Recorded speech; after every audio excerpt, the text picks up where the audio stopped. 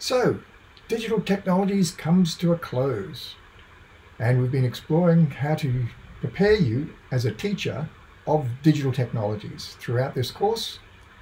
And with your final submission of your assessment, we've covered all the material that you need to hopefully be a successful teacher of digital technologies. Now, of course, as I've emphasized during the last few weeks in particular, your learning will never end around digital technologies. There'll always be new technologies coming into play, as we're seeing at the moment with artificial intelligence, but there'll be others as well. So you're going to have a lifelong engagement with digital technologies and learning about these throughout your career. And I hope to see some of you at various conferences and professional learning opportunities that occur during your career. And please come and say hello. And I always love to hear about how my past students are progressing and becoming fantastic teachers of digital technologies.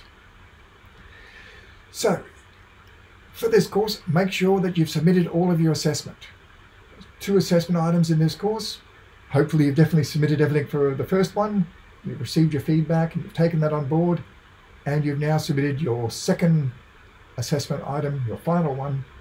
And the results of that will be made available to you as soon as possible. But generally it takes a couple of weeks for that marking to be finalized.